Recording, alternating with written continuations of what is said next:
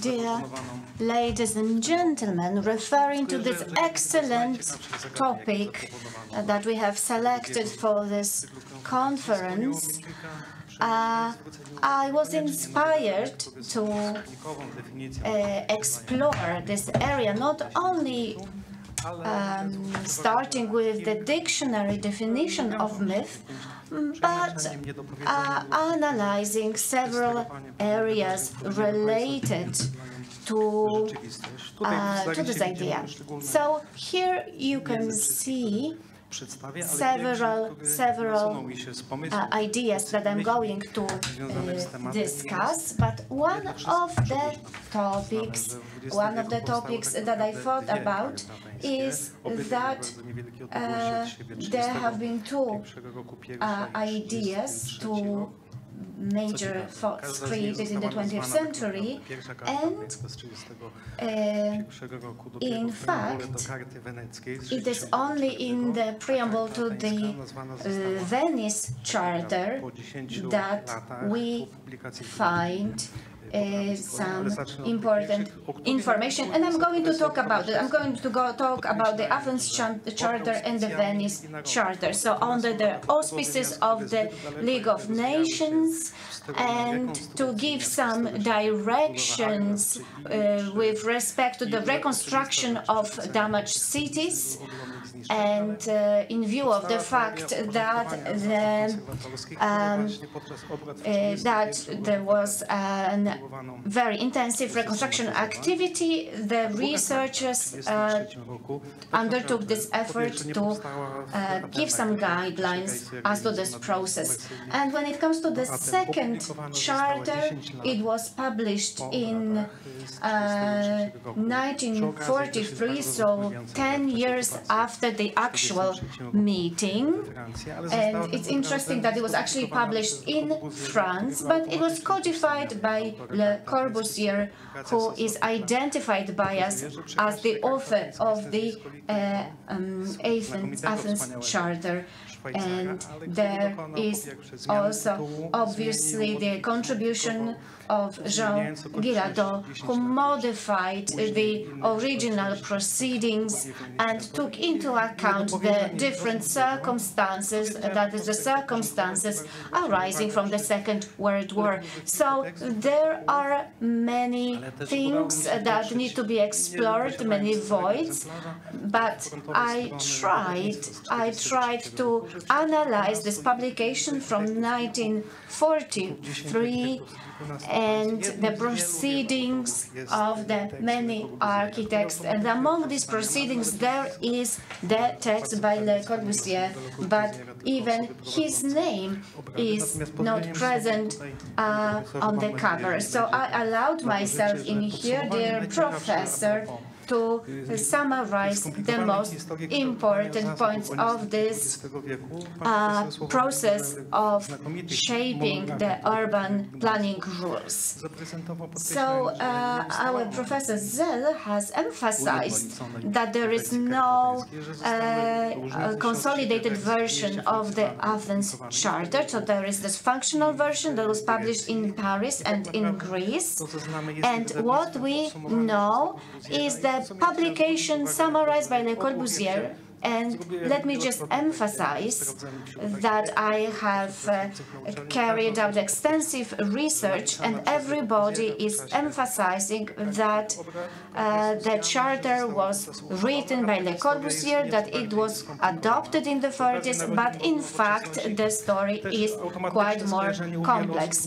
And many people have this automatic association, and maybe this is a less known piece of information, that the rules of modern architecture were adopted already in the 1920s on the basis of a plan from the 1925, but the investment started a little bit earlier. They were more modified later on, but the rules of modern architecture related to the natural landscape were created in this kind of exotic circumstances. Obviously, Previously, they were developed by architects that were already educated in the environment of modern northern architecture. We can also see a major contribution of architects from Poland, but we are not always aware of the fact that the very onset of the works dates back to Tel Aviv.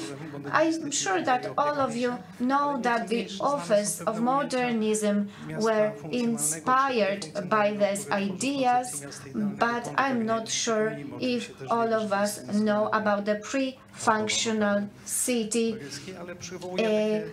the project by the author of the Paris Opera. But if we explore literature, we can also see these plans that allocate a lot of space to industry, to culture, and so on. And also in the case of Lyon, by the same architect, we have this great residential complex that has a lot of good functional features and is somewhere in between blocks of flats and traditional city houses. And the third theme is the lack of appreciation of the contribution of Polish modernists from the 1930s in the reconstruction of Warsaw after the damage, after the Second World War. It is often lost on us that these projects from the 1950s are great modernist ideas, in fact. And this shows us that, for instance, the transformation of Nowy Świat in Warsaw owes a lot to them. So these are some pictures. We now know that Warsaw is intensely developed with skyscrapers, but already in the 1930s there were some sketches, there were some projects. If you have a look at this picture in the bottom, there was some idea to preserve the most precious monuments and introduce a freestanding development, including skyscrapers in the Warsaw city center. But I have to say that I was surprised to discover that already during the first years of the occupation, many of the Warsaw architects undertook this effort to preserve the buildings, to preserve the architecture. So here in the first picture we see the enlargement of Świętokrzyska. We see here also some changes that were suggested by them, and now the actual situation after the war. Here we can see two adjacent city houses, townhouses. They were reconstructed in line with the rules in effect in the 17th, 18th, 19th century architecture. And if we have a look at one of the townhouses at Nowy Świat, from the backyard, the concept was modernized. There was there were different materials used for the facade, but we can now appreciate that in the case of this street we have this unified, clear, harmonious view. Maybe these solutions may be surprising. On the left side, we have some ideas that were not put in practice, as the one involving the backyard facade of one of the buildings at Racławicka. It reminds us of some buildings in Battaino, of office buildings, including the building which hosts the Capitol Cinema. Passing on to modernist architecture, there are some small enclaves of exclusive architectural complexes, and here in yellow we can see some excellent modernist architecture that unfortunately has this element of social realism that was necessary in that specific context. But let me remind you that there were some modernist solutions developed during the occupation, but going slightly beyond this war period and moving on to the post-war period, as we can see in the picture of this black and white model, the attempt to isolate the pedestrian traffic and the vehicle traffic. This is one of the ideas that was not taken up after the war. My fourth association, and this was inspired by the text by Professor Żaren, is that the reconstruction was basically limited to the reconstruction of the facade, but in the case in the northern section of the Delta Street, we have some modernist solutions at the back. It is worth remembering that the location of the museum, of the National Museum, was possible because a loan incurred to complete the renovation of a facade in one of the buildings allowed us to overtake the building and to convert it into the building of the museum. So in 1938 there was a new design including reinforced concrete floors, and as we can see, the design was prepared by Stanisław Lorenz. The building was not ready when the war broke out, and the Germans used it to employ it also for the museum purposes. They established a branch of their museum. Some solutions at that point were introduced. So during the war, some facilities were and installations were fitted, and as a result, this building was preserved and developed. So this historic building was saved. And then, as we can see, the entire line of the street development, these pictures allow us to see how the 19th century landscape of the old town in Warsaw was restored, including its incredible charm in this unified way, which has been obviously adopted perfectly to its current function. There's also another example from abroad, from Lower Saxony, from Hildesheim. Here we can see some buildings from the 1960s. So there was a hotel, the building of the city hall, so the buildings of some professional guilds were reconstructed, and that was made possible as a result of a bankruptcy of a hotel. So the public, so the residents wanted to use this opportunity and to restore the previous condition of this building. So it's a great project, but it failed to meet the expectations of the public.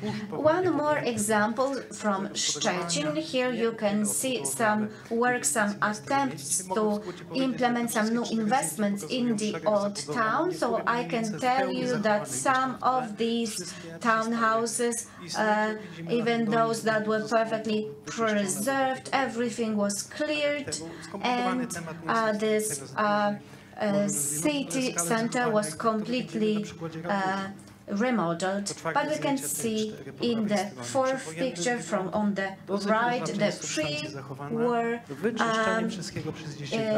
appearance of this building, and over the next 10 years everything was completely cleared out. There was this decade of war, as if the bombardments damaged everything, which is not true. Well, what was left was torn down and then rebuilt. And now one more association that came to my mind.